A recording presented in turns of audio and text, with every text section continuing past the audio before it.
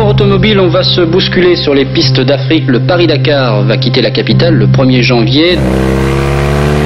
De nombreux équipages régionaux seront au départ avec une belle soif d'aventure. C'est l'épreuve la plus longue du monde, plus de 10 000 km, la plus insolite en traversant des contrées retirées, en réunissant aussi à la fois des autos, des motos et des camions.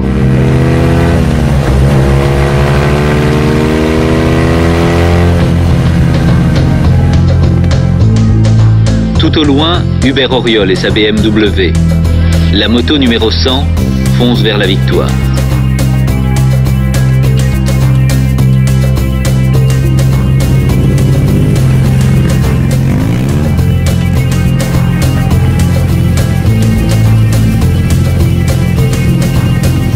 I found out I was going to get to come to Paris and meet with HUBERT AURIOL. I was so excited. I knew him as the legend of the Dakar.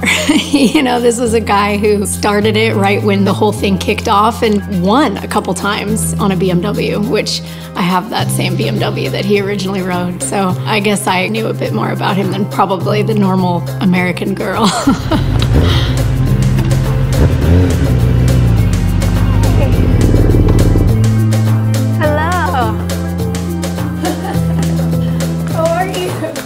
I pulled into the loft and he right away was so welcoming, and there was so much of his old gear around that you instantly just went into storytelling mode. And I just feel like we connected right away and it was comfortable immediately. And I put it on. Of course.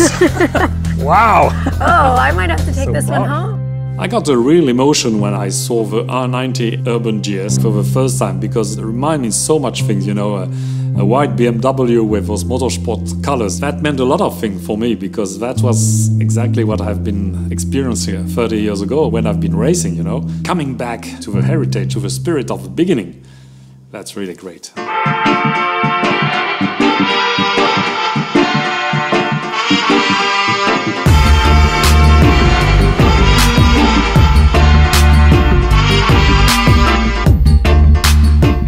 It's probably one of the cooler things to have HUBERT as a guide here in Dakar. On one hand, you're seeing Dakar and you're taking in this whole new continent for me for the first time, but then you're also hearing all these incredible stories from years worth of experiences piled up in HUBERT's life. It was incredible.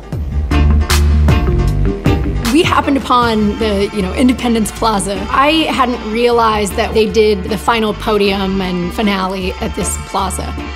The first year when we arrived in Dakar, the prize giving was the Place de l'Indépendance, which is the main place in Dakar. And we were so proud because it was crowded, absolutely crowded. It took maybe 3 or 4 hours to get there and to get out of it. That's also part of the story, you know. We stopped and chatted for a bit. Of course, everyone sees the motorcycle and is asking, Paris-Dakar? You know, they connected, I think, to that rally. So many people have that history with it.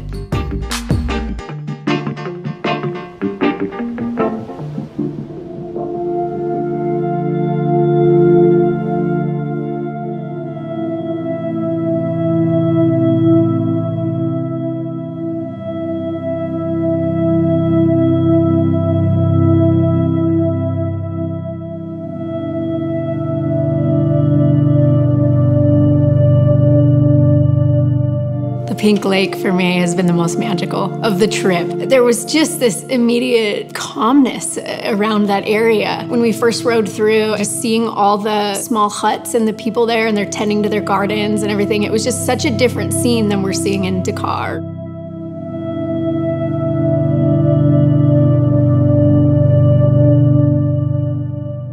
So many less people, and they seem to be really just passionate about that connection to nature. They're right there on the lake, they're right there by the sea. It was incredible.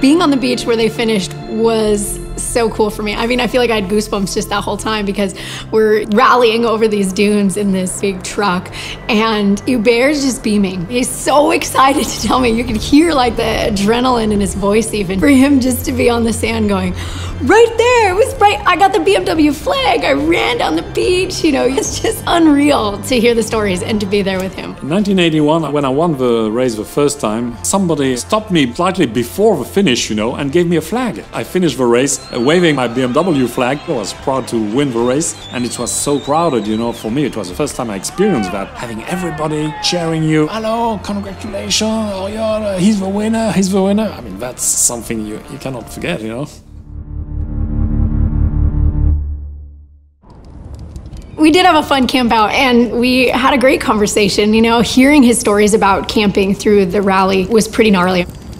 We had a handful of local guys there with us, and it was so neat to get to interact with them. And there's, you know, some language barrier there, but once they realized that Hubert was part of the Paris-Dakar, they were just wide-eyed and I think a little starstruck.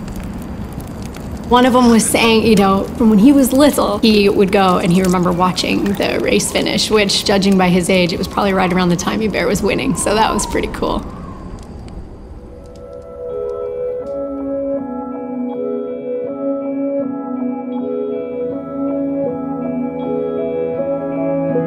For me, it's a really nice moment to share all those adventures I've been spending in Dakar. Joy is looking at that with new eyes, you know, so it's nice to tell her the story, and all those moments, all those places are so full of emotion, so even 30 years later, it's the same. I think if I have to go back, what was the strongest for me is when I understood that I was going to win the first time. I was on my bike, on the road, going to Dakar, so we had still 200 km to go. But I knew at this moment that it was done, my life had changed, that I was going to win. And this moment was so strong, I will never forget it. I can see that for Hubert, it's less about the accomplishments and it's less about finishing the race and being a star and all the ladies love him.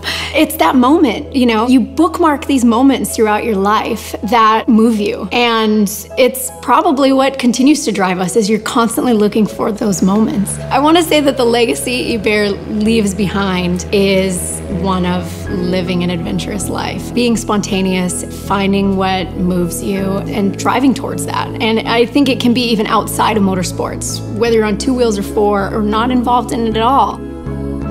It's just about being driven by emotion.